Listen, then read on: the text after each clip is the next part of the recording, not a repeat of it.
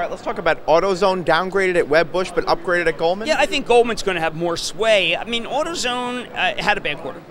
The new normal is that it looks like it's going to be minus for a while. I expected more from AutoZone. But one of the things that there was a double threat to AutoZone. One was the comp stores down, but the other was that Amazon's going to move aggressively in auto parts. I think people are feeling a little more, a little less gloomy about the idea that Amazon might move in, a little more positive.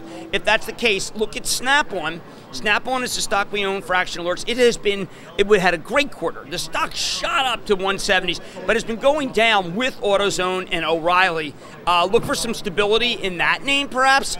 We've bought some down here. No need to buy more.